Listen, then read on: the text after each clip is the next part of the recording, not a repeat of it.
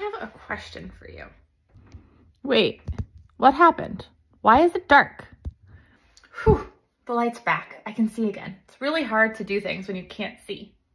So I want to talk to you about something known as indirect costs. Have you ever heard of that before?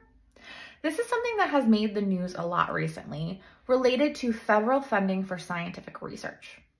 The federal government wants to start using what is a flat percentage, the same percentage, regardless of institution or type of grant.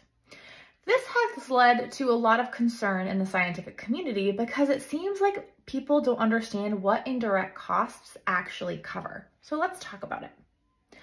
So normally when a grant is awarded, there is part of the budget that goes to a breakdown of all the supplies, the salary that are needed directly for the experiments for that project. But then on top of it, there are other things that go into doing research, like lights.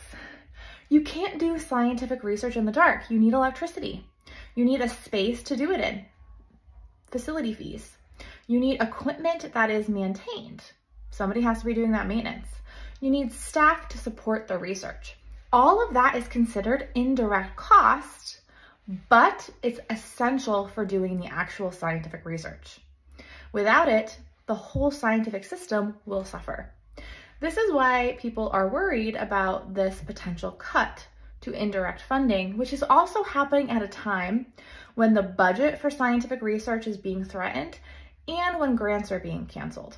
So next time you hear somebody talk about indirect cost, if they say that they're not important, remind them about how hard it is to navigate the house when there's no power.